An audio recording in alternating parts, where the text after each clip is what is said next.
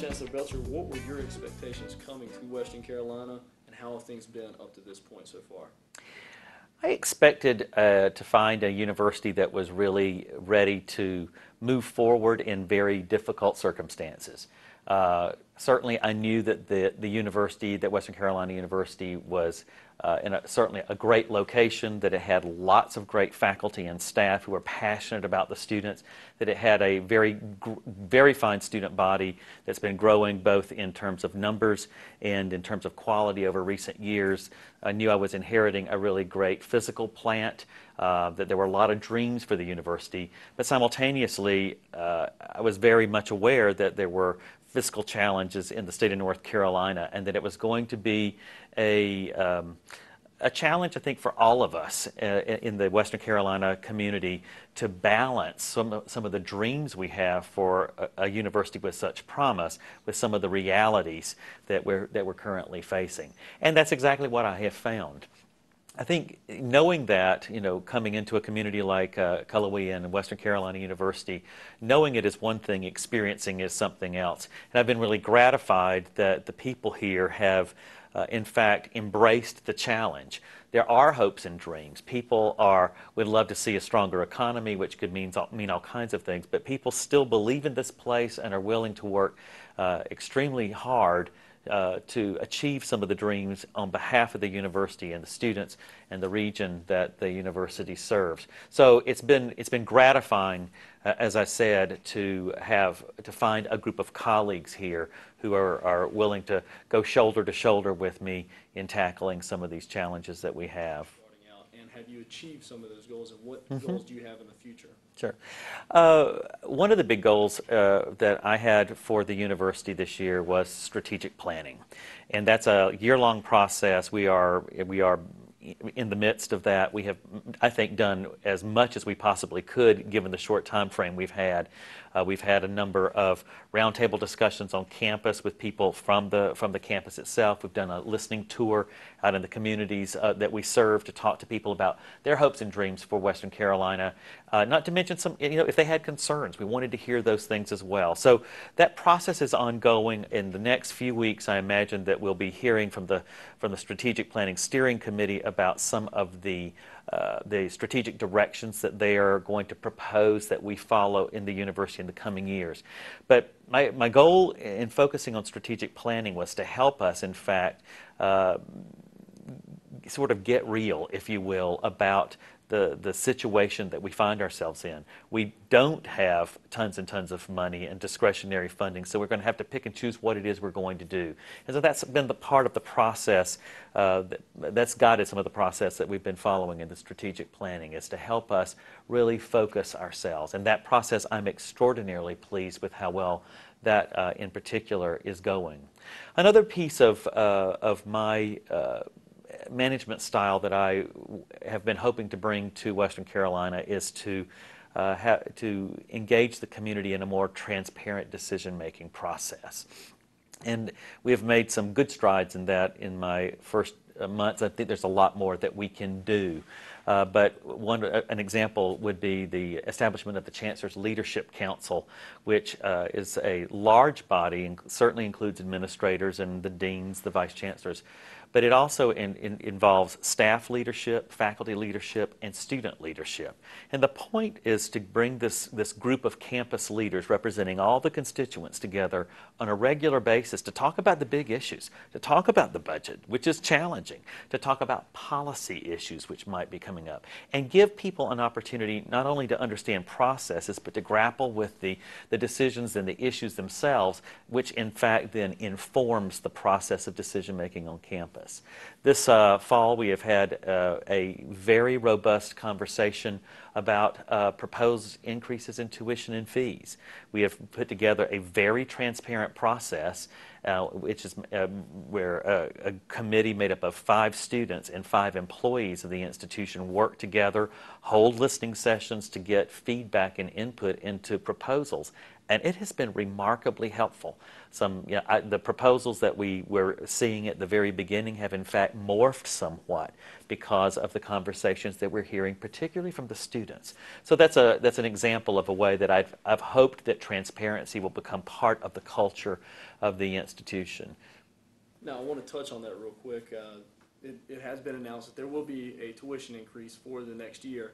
What has been the reaction of that so far? You said the students have really been voicing their opinions on that. Right. What have they been saying? Well, first of all, let me say there's no decision has been made yet. In fact, the process is a very long one. The committee that I just talked about comes up with a recommendation that it makes to me. And in fact, that recommendation comes to me tonight, which is November the 28th. Then I am going to wrestle with the recommendation that comes to me, and will make a recommendation to the Board of Trustees, who in turn will make a recommendation to the Board of Governors. So I just want to make it clear the decision hasn't been made. But one of the big challenges that I mentioned is a fiscal one for our university.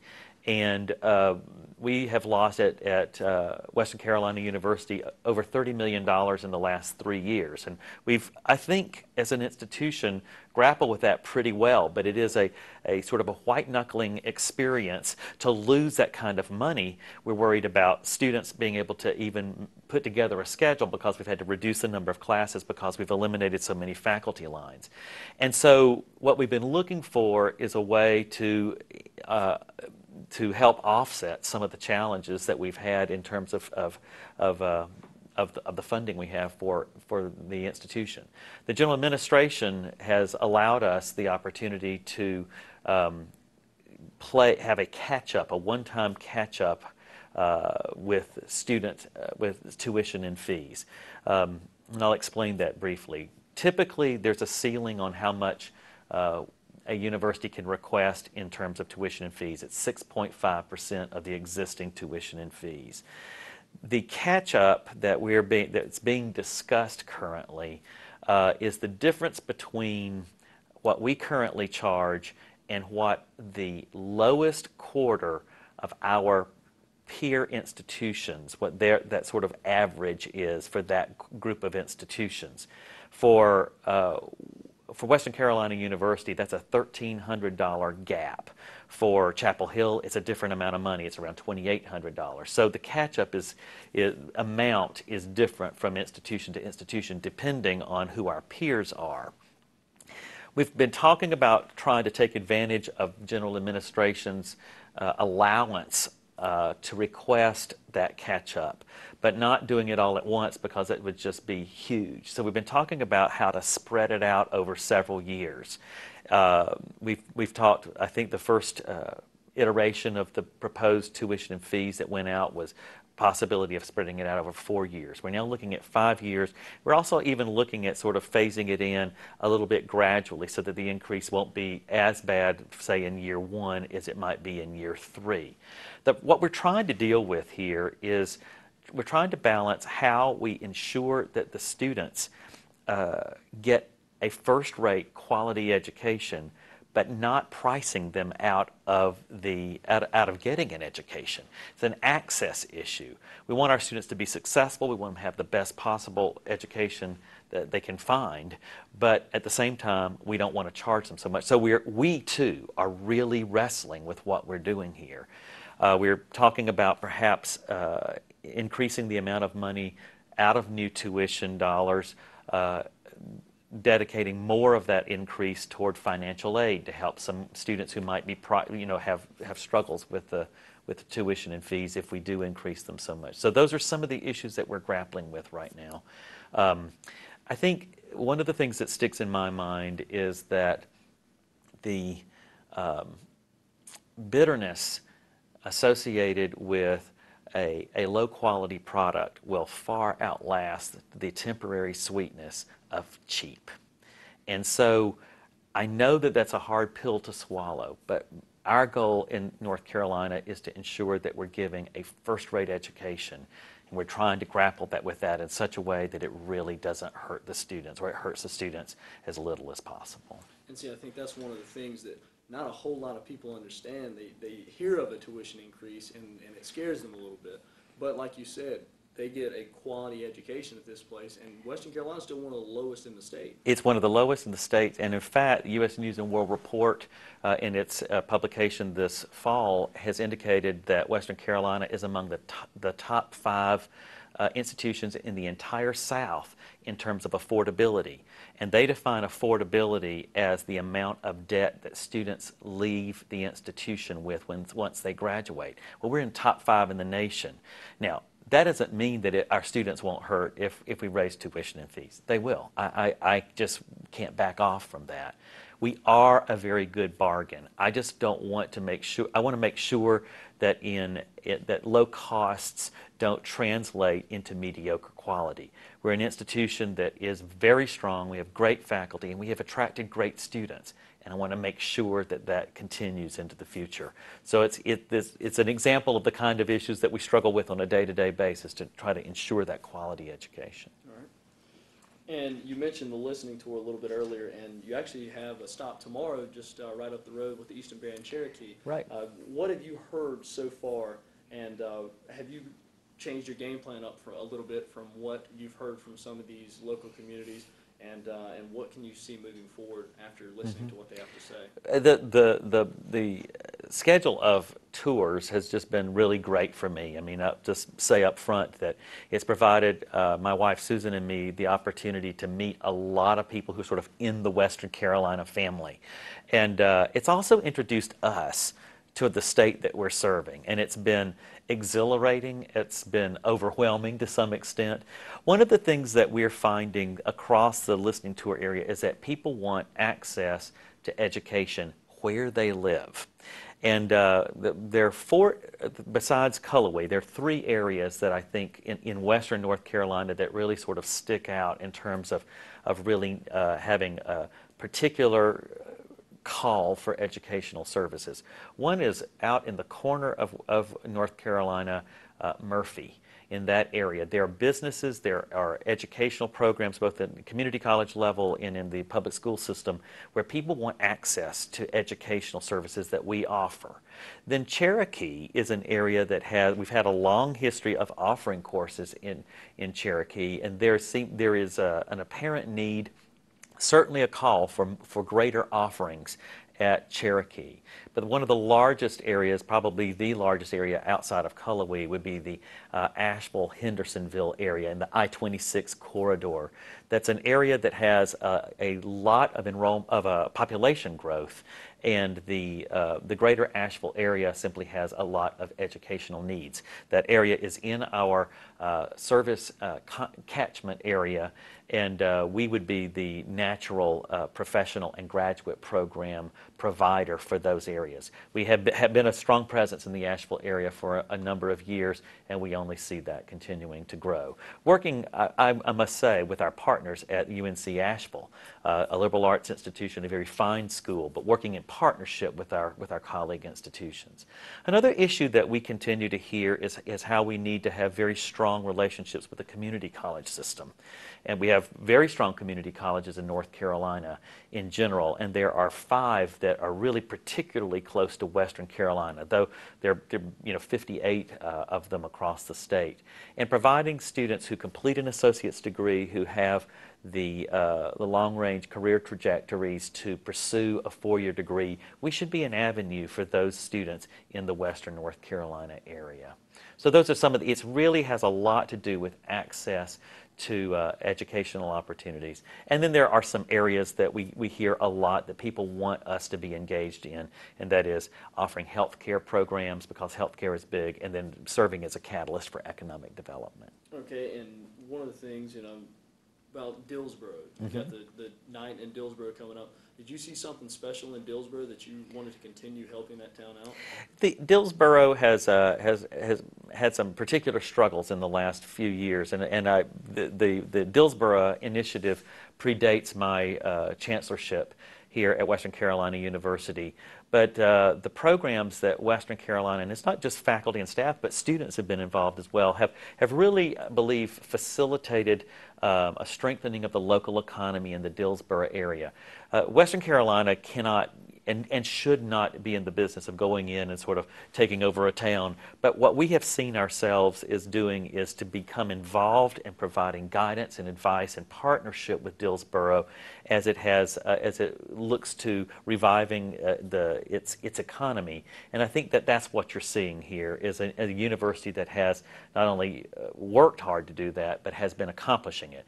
And over time, this whole initiative sort of will turn back over to the citizens. But I think to the extent that we could be a partner with the citizens of Dillsboro, it has been a successful venture. Okay, and I want to talk a little bit about the economy. You said that's one of the things you really want to focus on is a strong economy. Mm-hmm. And actually, just today, it was approved that live card play is going to be coming to the casino there in Cherokee.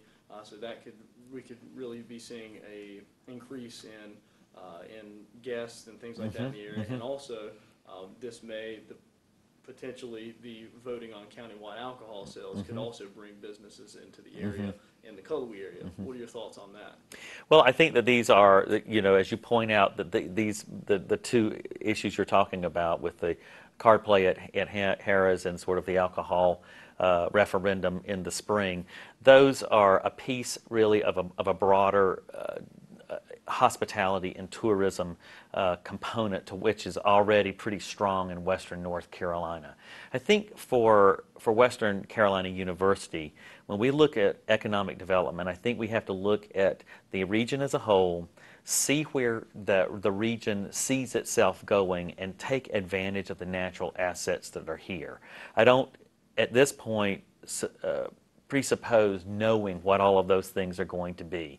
But the hotel and tourism industry the hospitality tourism industry is pretty strong here already.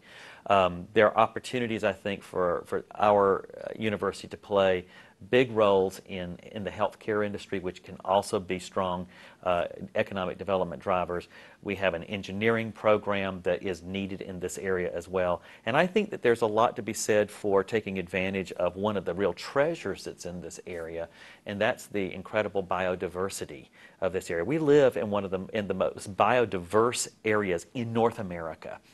And we have great partners at the Highlands Biological Station, the North Carolina Arboretum, and I think it behooves us to explore what potential partnerships we might be able to form with those pre-existing entities in development of this part of the state of North Carolina.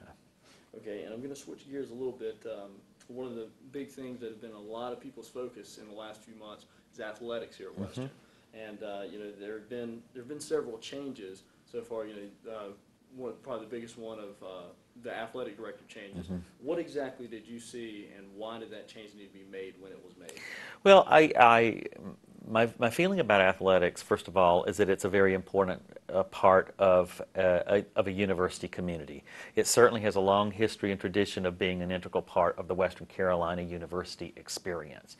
And I look to have excellence in athletics just like I believe in having excellence in academics.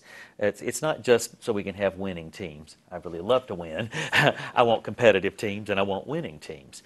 But it's because it's a part of the student experience. And let me back up a little bit on this. One of the big pushes at Western Carolina University is sort of encapsulated by the phrase student success. Well, student success means a lot of things to me. It certainly means success in the classroom. It means retention. It means making sure students stick it out and graduate. But student success has a lot to do with, it has to do with more than just what happens in the classroom, as important as that is, and that is very important. But part of an educational, well-rounded educational experience is student life. And the research all indicates that students that are grounded in a student life, grounded at an institution, are actually retained at greater percentages and graduated at higher percentages than those students that are not. I see athletics as a real component of that. It grounds the student body in the institution. It's clearly a way of, it brings great visibility, it grounds our donors and our friends and our alums at the institution, but it really is a part of student life. So, I believe in student success. I believe in retaining and graduating students. And that means that I believe in doing those things to help in those initiatives. So I want a strong athletics program. And in looking over the situation that we had and that was here, I feel that we can do better than we have done. And so, in my opinion, leadership was an issue that we needed to address. Okay, and one of the things you did do with a little bit of bridging student life and athletics was you led all of the freshmen on the field running out of the Cat Head for the first home game. And I know I talked with you about it earlier in the year, and I've talked with TJ about it. That's one of the traditions you wanted to start here. Right. I'm sure we'll see that continue, but is there any other traditions that you have in the working wing right now? So far, that's the one that we've got under our belts right now, and the students loved it. I think it's a way of getting all the freshmen out there, getting them to a football game, and I think it can become a tradition that can sort of help build some student spirit, grab the freshmen right as they come onto campus. That's the one we've got sort of in the category of tradition. Others, I think, will evolve as the course of my first year goes on, but that's the only one I've nailed down so far. Okay, well, Chancellor Belcher, I appreciate your time and best of luck for your many days ahead. Well, thank you very much. It's been a pleasure. Thanks.